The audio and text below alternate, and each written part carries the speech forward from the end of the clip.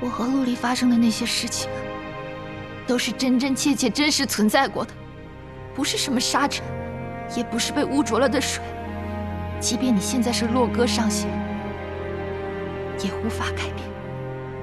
我六少宁死不活。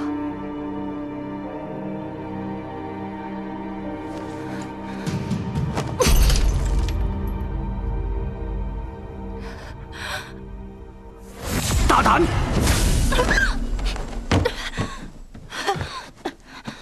刘少，刘少，洛哥，我不会忘，死都不会忘。你不想忘也可以，离开仙居，离开西隐山，回你的人间去。不，你只是忘了前尘。我们之间的情谊你根本没有忘，对不对？我能感觉得到，你这颗心还是陆离的，从来没有变过。我不会错的。你错了，我一心修行，陆离的感情我不会有。你有。听说陆离中过噬魂咒，至死都未能解除。你看我有吗？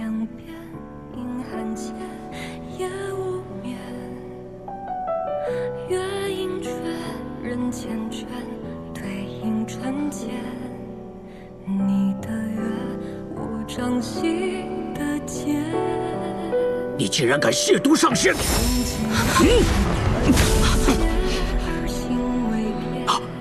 哥儿，洛哥，你没事吧？仙王，六少他并无邪念。不管他有什么念头，你们二人灵力相克，只能相互伤害。难道你想害人害己，令三界再无希望可言吗？灵力相克？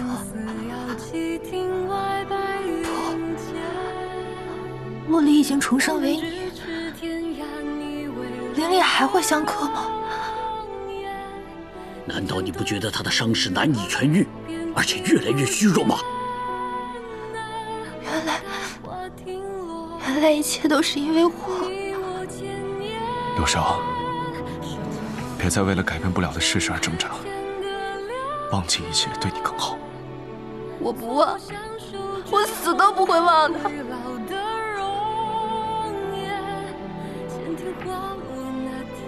我会离开仙居，再也不和你相见。你想通了？我一点都想不通，为何我不能跟我相爱的人在一起？可是我也知道，我这样做会害了他，所以我会远远的离开，再也不和你相见。既然做了决定，就不要再犹豫了，赶快下山吧。仙翁，我还有一件事要办，还请仙翁留我在仙居再待3日。准了。好，你可以留在仙居，但不能再来西隐山。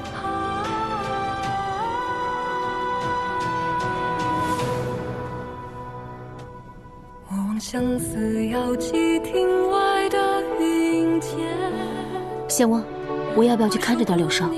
我怕他找理由回北原小住，或者去找洛宁帮忙。看好他，不要让他再来西隐山。是。